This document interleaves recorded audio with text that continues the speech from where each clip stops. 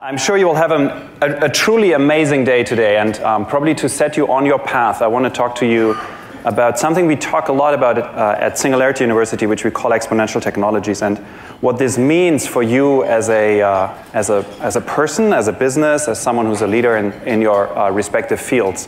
What I'm trying to do is, we have 25 minutes, and I will give you basically what we're doing in a week-long executive program, and now in 25 minutes. We typically charge $14,000 for that, so you get that for free. And really, it's what the pieces I want to talk to you about is what we call exponential technologies. But before we get there, I want to take a step back in time to a quote which Alan Kay said in 1971.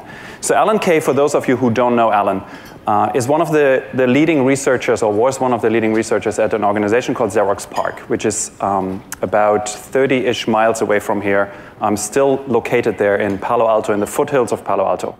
What Xerox PARC did was really remarkable, and we talk a little bit about this in a second, but more remarkably is the mindset Alan Kay and Xerox PARC had, which is they went out and said that the best way to predict the future is to invent it. And I hold this dearly and see this as a universal truth. If you want to create a particular future for yourself, for your children, for the people you work with, the onus is on you to create this future. Otherwise, it will just happen to you.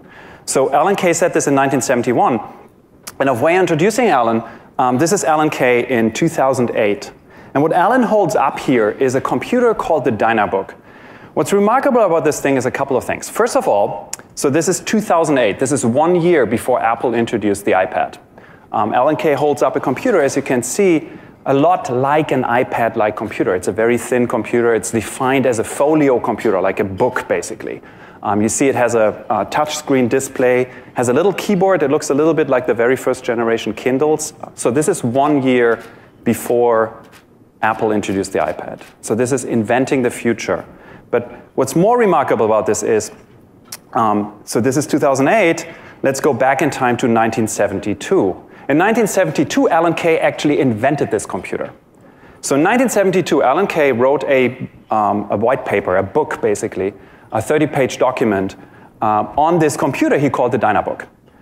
Now, in 1972, there was no way on hell that you could even possibly build this computer, because in that time, computers were roomfuls of electronics. A lot of the electronics he wanted to have in this computer, including touchscreen displays, for example, didn't even exist.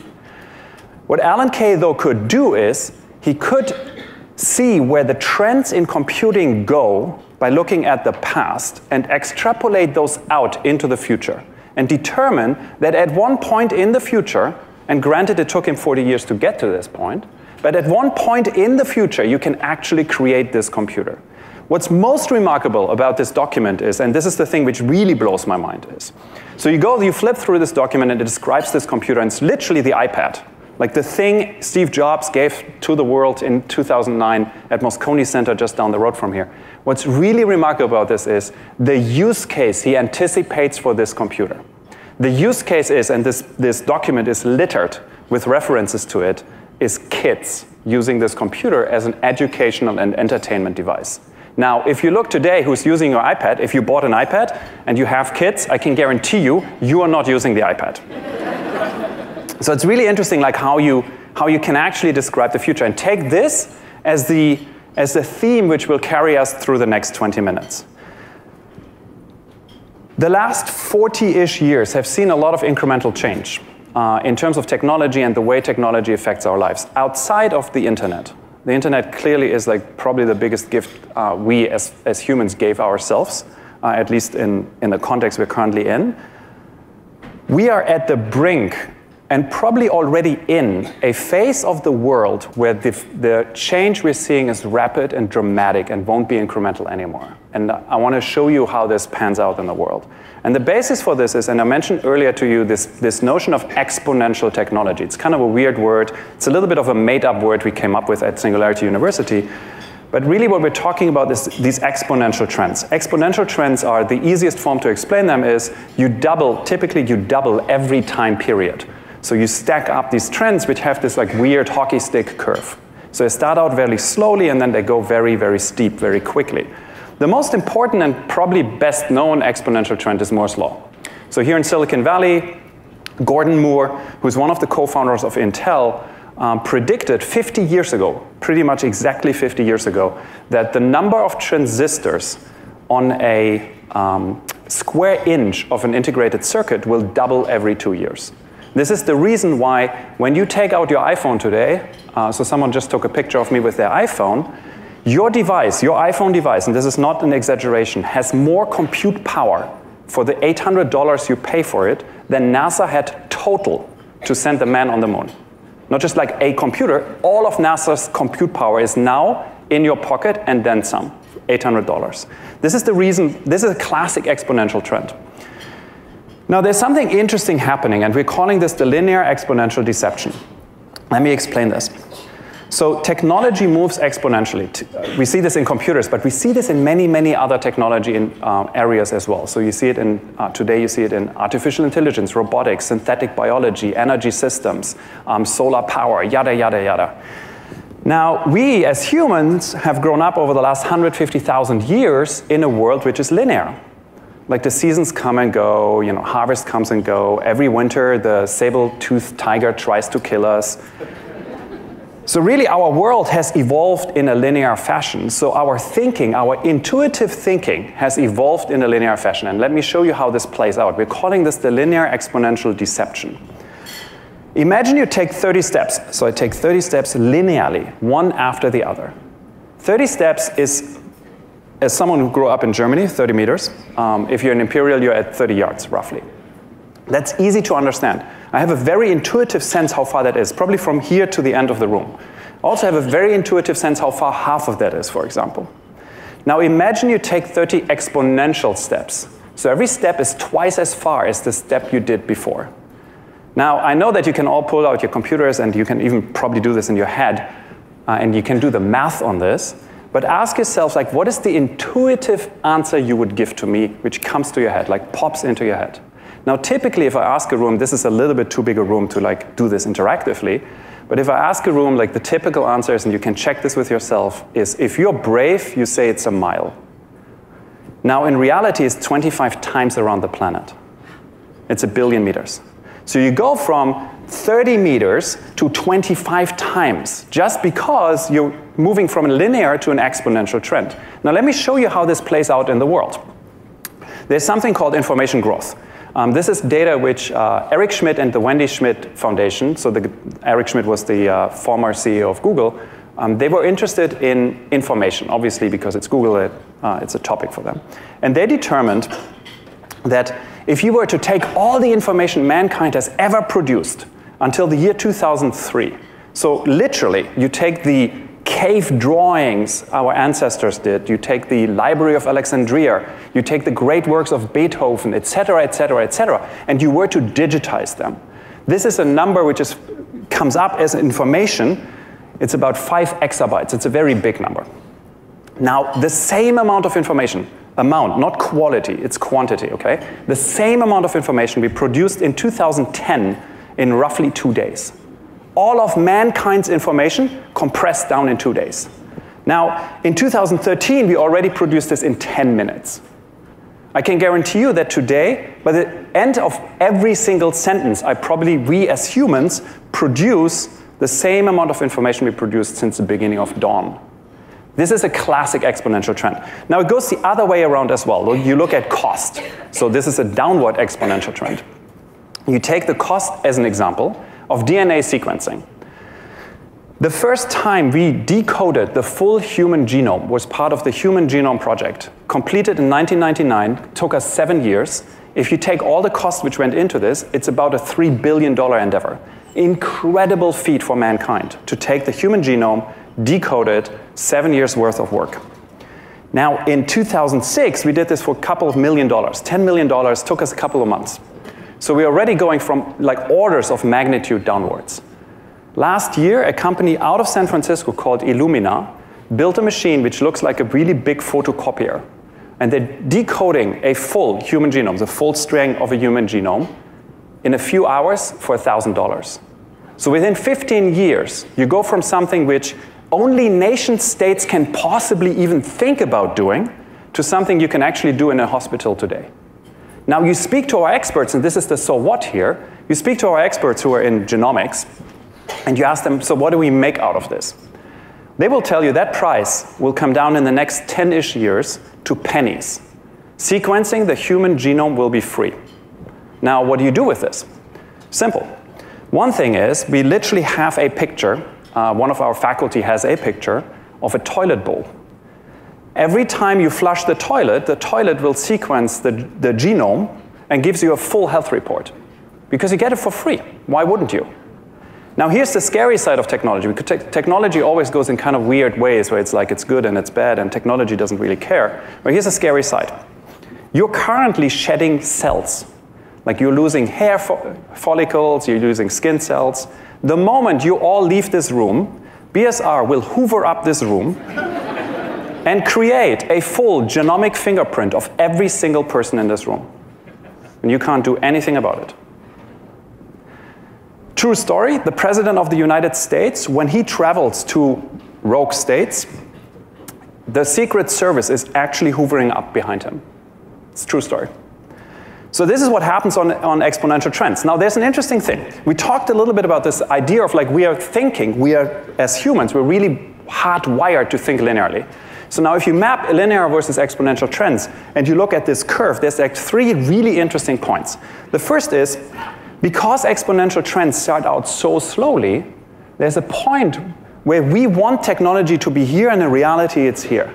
And this is what is called disappointment. This is where we are dismissing technology. This is when you look at Google Glass, classic example. You look at Google Glass and you say, wow, it's $1,500, way too expensive. Battery life is terrible. Functionality is really not that great. And oh, by the way, you look like a dork wearing it. So you're dismissing it, right? But then something interesting comes. You come to this point where Steve Jobs gets on stage and shows the world for the very first time the iPhone.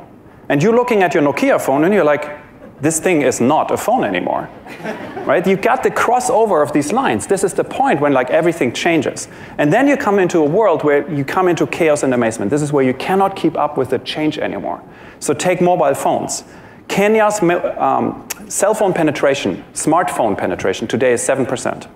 So they have about 90-ish% cell phone penetration. 7% of those are smartphones. In 3 years, that number is going to shoot up to 90%. In 3 years, all of Kenya is on the internet. Now, we talked to, for example, Barclays Bank, which is a big bank down in Kenya.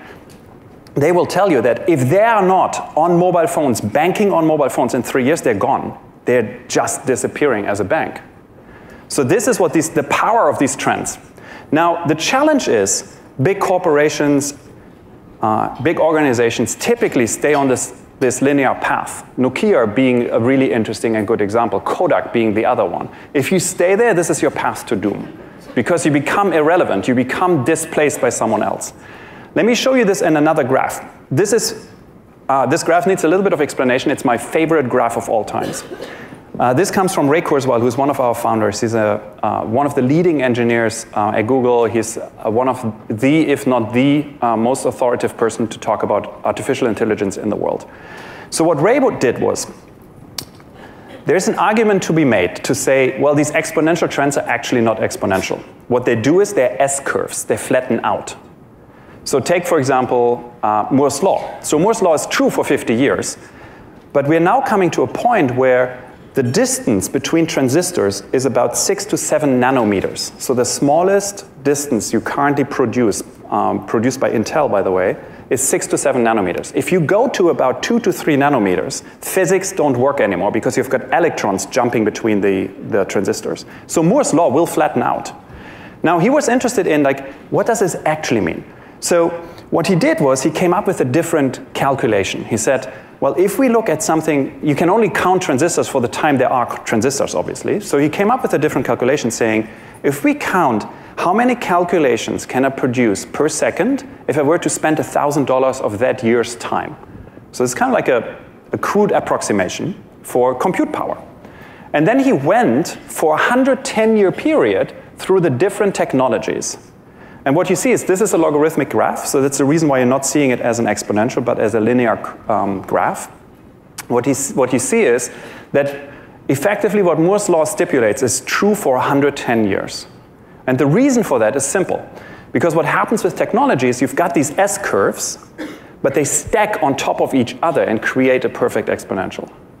So in this case, you start with something like mechanical computing. Mechanical computing got replaced by tubes. Tubes got replaced by transistors. Transistors got replaced by integrated circuits. Integrated circuits will get replaced by quantum computing or biocomputing. We don't know yet which another paradigm is coming, but we see that these trends stay stable. Here's the reason why I love this graph. First of all, it shows that these trends are stable over time, over long periods of time. The second is, and now you can do some fun stuff with this graph. The second is, if you take the delta between the lowest and the highest point in the graph, it's 10 to the power of 15, that's the delta. That happens, according to Wikipedia, to be the amount of ants living on the planet. Fun tidbit. More importantly, if you take the smallest point on this curve, which is at 10 to the power of minus 5, and you would draw this, and it's 1 inch high, the highest point on the curve, which is in the year 2010-ish or so, that highest point would be 66,000 times to the moon. This gives you an idea of like what the increment in change is we have had in compute power, in raw compute power. Now, here's the really crazy part about this thing.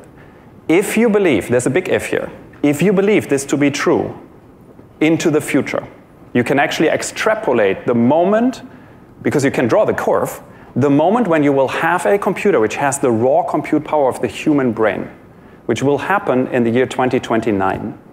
So in the next 15 years, we will see a computer which has as much compute power as the human brain. Now, more interestingly, you can actually extrapolate this even further out. Now we're coming into the realm of like crazy. But follow me along. In the year 2060, so a year I probably will not see anymore, but like my children will, we will have a computer which has the raw compute power of every single human on the planet. Single machine, all of the human planet's compute power. Now, let me give you another way to look at this. In 1903, humans did the first powered flight. This is obviously the Wright brothers, Kitty Hawk, an incredible, incredible feat of mankind. In 1969, humans did, for the very first time, fly supersonic in a commercial setting. So this is the Concorde. So the thing which you need to wrap your head around, like for me, is just like every time I tell that story, it's like I get goosebumps, because it's crazy if you think about that there was a human, there were humans in 1969 who have not seen man fly at all, who went and could fly from Amsterdam or Paris to New York in 3.5 hours. Now, some people say we're going backwards on flying, but that's a whole different discussion. So we're calling this the rate of change. If you were to index all the technology change, and this is a little bit a murky index, so bear with me, it's not like super scientific, but if you were to take all the technology change we've seen between 1900 and 1970, so not just flying, but cars and television and communications, et cetera, you were to index this, we see the same amount of change happening between 1970 and 2000. So 70 years of change now compressed down into 30 years, compressed down into 10 years, 2000 to 2010, compressed down to 4 years. 70 years of change we're now doing in 4 years, and there's no holding off on it, because now we have machines doing a lot of the discovery work for us. This is, by the way, the reason why when you pop up, when you like lift your head out of like your daily work, you tell yourself, oh my God, I cannot keep up with what's happening. This is the sole reason for that. Now let me give you another framework to think about this. And this comes from Peter Diamandis, who's our other co-founder. This is called the 6 Ds of disruption. It's a really nice framework to think about how this change pans out in the world. And I want to walk you through on this example. So this gentleman is the inventor of the digital camera. He happens to work at a company called Kodak. Ironically, the company which just got killed by the digital camera. And he holds up the very first digital camera. So what's remarkable about this camera is, like, beside the fact that it's like this really weird big contraption, it saves the images on a cassette tape, which is kind of cute. But more importantly, so this camera had 0.01 megapixels. So it was terrible, obviously. So here's how this plans out. This is the 6 Ds of disruption. The first D stipulates that anything and everything you can digitize becomes digitized. And this is very clearly true for cameras, but it's clearly true for all kinds of media. But it's also true, for example, your health information. Like your genome is about 3 gigabytes of data, but it's data. It's GTACs. And we see this everywhere. So anything and everything which can become digitized becomes digitized. And once it's digitized, it's on this exponential curve. These trends start out being deceptive. They start out being really, really, really slow. So here's the example of what panned out. And this is a true story about Kodak. So this gentleman goes to Kodak, top brass at Kodak, says like, I've got this amazing thing. We can take pictures and they are digital. You don't need to put them on film anymore. And the thing has 0.01 megapixels. You can imagine how bad the quality is. So the Kodak people say, dude, like this doesn't work for us. Like film will always be better. Now, digital cameras are on a perfect exponential trend. So they went from 0.01, the next year he had 0.02, the next year he had 0.04, the next year had 0.08, by which time Kodak said this is not going to work, we're going to kill it. Because all they could see is the 0 in the beginning. Now these trends then become disruptive. Disruptive is, in the terms of digital cameras, was the moment when you had 2 megapixels. I very distinctly remember the time I bought my first camera with 2 megapixels. Because 2 megapixels was good enough to get like a little paper print. It was good enough to like look at the picture on a screen in a good enough resolution. So they become disruptive. Because this stuff is digital, it starts to become dematerialized. So what was a $500 Canon ELPH camera, which I bought, now becomes a little thing which is part of my cell phone. I don't even buy a camera anymore. A good friend of mine builds radios in Germany, like physical big radios. They're 299 euros, beautifully designed, wood casing, amazing. The functionality of that thing is a free app on my iPhone. His business got totally dematerialized. It doesn't exist anymore. You will not buy the radio unless you buy the radio as a piece of furniture. You demonetize stuff. So once it becomes digitized, and becomes dematerialized, you suck the money out of the system. So you demonetize, and eventually you start democratizing it. So this is when Kenya, like 3 years down the line, Kenya is like all on the internet because they use phones which are $25. Let me give you one last view of that particular world, and this is called abundance. So technology enables us to do something really interesting, which is we live in a world of perceived scarcity. And technology allows us to get out of that perceived scarcity. So here's the story. Napoleon III hosts, this true story, Napoleon III hosts the King of Siam. The King of Siam is this massively revered guest. So what they do is they throw this really big party, a banquet. Napoleon gives everyone silver plates. He himself takes golden plates. And because the King of Siam is the most revered guest of all times, he gives him plates made out of the most expensive material at the time, which is aluminum. Because aluminum is really, really, really hard to produce. It's caught up in a material called bauxite, which is basically rock. Now, here's the irony. 20 years after this dinner happened, technology is invented to do what is called electrolysis, where you use electric energy to break out the aluminum out of bauxite. Now bauxite, and this is the irony, is 7% of the Earth's crust. It's the most abundant metal on the planet. But technology allows us to use this abundant metal. Now, if you think about energy, for example, we fight wars over energy because we consider energy being a scarce resource. We fight wars over oil. Yet the sun produces so much energy that there's no way on hell we can actually even use up this energy. And we're currently seeing, when you look at solar, for example, we're currently seeing those trends happening. You take something like water. California is in a deep water crisis. Ironically, we are surrounded by the biggest body of water on the planet, which is the Pacific Ocean. We need technology to allow us to get to this abundance. Or you take information. The President of the United States, Bill Clinton, went on stage at an event at the Clinton Global Initiative talking about abundance, telling the audience that on your phone today, you have access to more information than Bill Clinton had 20 years ago when he was president of the most powerful nation in the world, in the United States. That's abundance. We are living in a world of abundance if we use technology to get there. So here's your so what. If you're not taking anything out of this other than two things, the first is really open your mind and your hearts and your ideas to a world which is a technology-driven world which moves on an exponential curve. You can actually predict these trends fairly well into the near-term future, at least, the next couple of years, and can build for this future. Something which will cost you $2,000 today will cost you $20 in 3 years' time. A sensor which costs you $200,000 today, the LiDAR sensors on Google's self-driving car, when Google started those cars, was $40,000. The same sensor, about 8 years later, is $50. That's the reason why we can now build self-driving cars, because these sensors are super, super cheap. So this is happening, exponential trends. The second is free yourself from the world of scarcity. Like allow yourself to think in an abundance world. Like what if you live in a world where there is ample opportunity. I leave you with the last quote. This is from Albert Einstein, who said that we shall require a substantially manner of thinking if mankind is to survive. I hold this clear and dear, because I believe that there's a way for us to rethink the way we perceive the world and we operate in the world, which will allow us to create a world which is significantly better than the world we're living in. With that, I wish you a wonderful, wonderful day. I'll have a panel later. Come to my panel if you're interested in exploring this a little bit further.